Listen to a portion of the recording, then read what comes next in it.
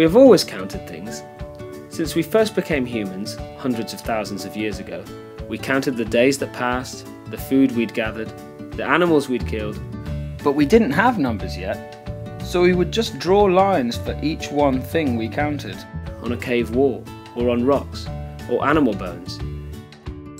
Quite recently, about 10,000 years ago, humans figured out you could plant seeds to grow food. We started farming, and this allowed us to stay put in one place. For most of our time on Earth, we humans have been hunter-gatherers, moving around without ever making a permanent home.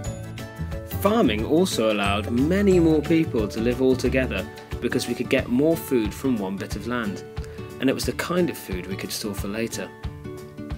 But because there was all this food, and all these people and animals living together, we ran into problems. We got lots of deadly diseases from living so close to other humans and animals. But more importantly for maths, our counting lines all got a bit much. So people started using things to represent groups of things.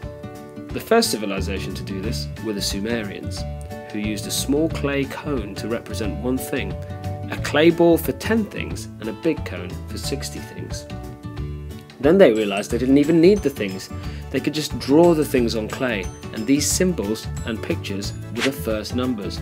Woo! In fact, they were the first writing. So next time you do some maths, just stop and think about those people who invented the first numbers.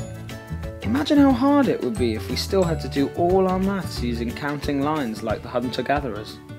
But how did we get from the Sumerian spheres and cones to the number symbols we use today? Watch part 2 to find out what happens next!